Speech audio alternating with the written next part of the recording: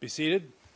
After 2 years in detention, Hashim Thaci was in court to face charges of war crimes and crimes against humanity. I understand the indictment and I'm fully not guilty. Thaci and his 3 co-accused were all senior figures in the Kosovo Liberation Army and later prominent politicians. They're charged with 10 counts of persecution, torture, murder and forced disappearance of opponents and alleged pro-Serbian collaborators. The indictment charges, and we intend to prove, hundreds of detentions across Kosovo, usually under terrible conditions of abuse, and over 100 murders. Most of the victims of the accused were fellow Kosovar Albanians. The Kosovo Liberation Army launched a guerrilla war against Serbian rule in 1998. Serbian attacks on Kosovar Albanian civilians prompted intervention by NATO forces and an end to fighting in 1999. 5 senior Serbian officials were convicted of war crimes in 2009, but the former president, Milan Milutinovic, was acquitted. His predecessor, Slobodan Milosevic, had already died in custody. Thaci went from military leader to the prime minister who declared Kosovan independence in 2008. Joe Biden called him his nation's George Washington.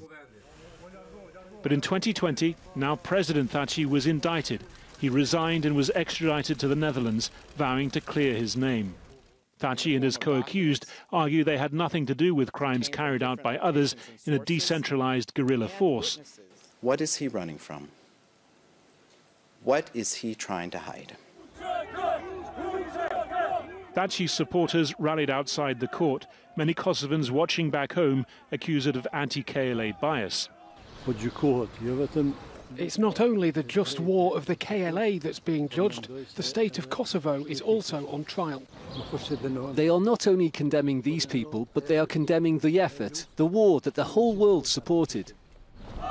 What's not in dispute is that this trial will be lengthy. The prosecution says it needs 2 years just to set out its case. Harry Fawcett, Al Jazeera. Andrea Lorenzo Capusella earlier headed the economics unit of the International Civilian Office in Kosovo. He says the conclusion of a report by the Council of Europe formed the basis for the trial, ending a 2-decade delay.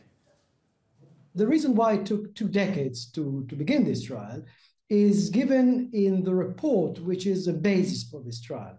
It is a Council of Europe report published first in 2010 and then approved in 2011 by a Swiss senator.